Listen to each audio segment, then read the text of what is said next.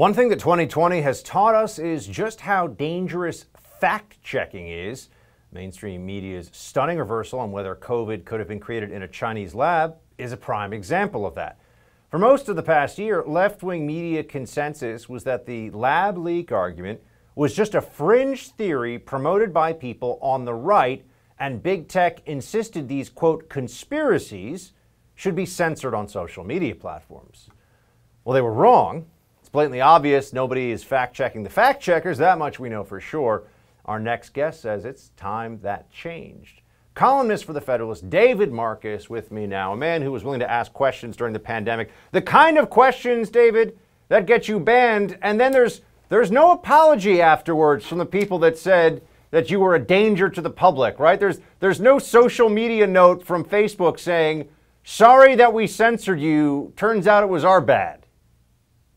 No, not only that. I mean, there's also no check in the mail for all the revenue that these companies lose, because that these news outlets lose because they get erroneously suppressed by Facebook. And it's not even Facebook that's doing it.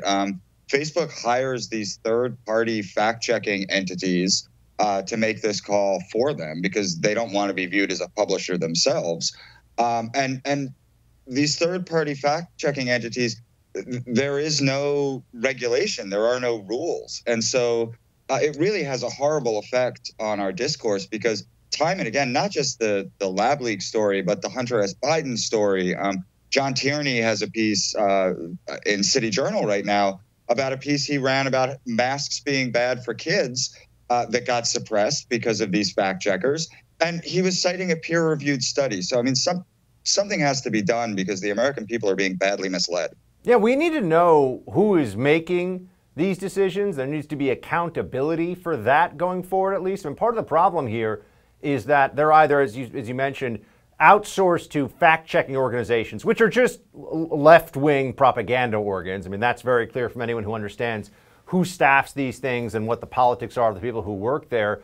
But even beyond that, you know, it seems to me like we should at least get some transparency from Facebook, from Google, from Twitter about who's making these decisions.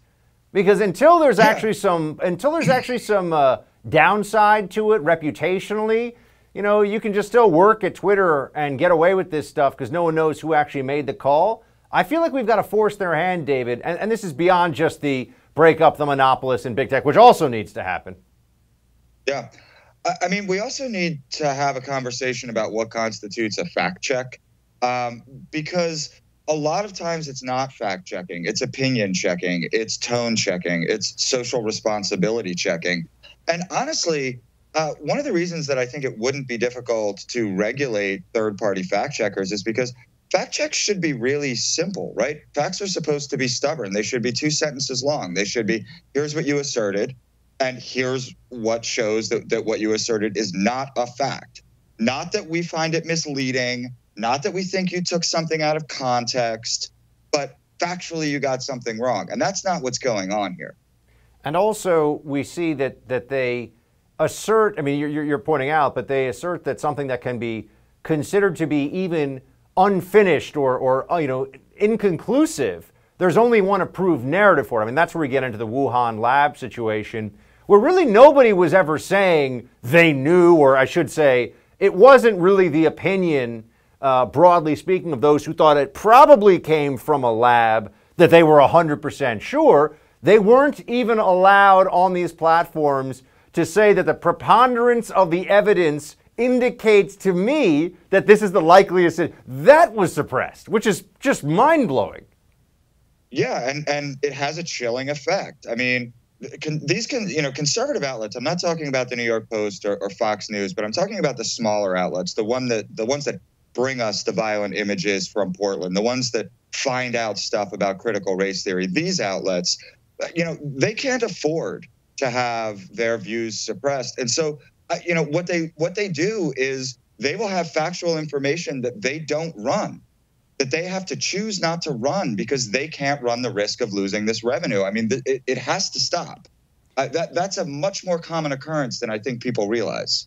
And in terms of just the general accountability for the media during this whole fiasco, David? I mean, part of this that I think was very troubling was as this was happening, not only were there not voices in a lot of the big establishment journo enterprise out there, New York Times, Washington Post, we all know what they are, CNN, raising concerns about the blatant censorship that you and I are talking about.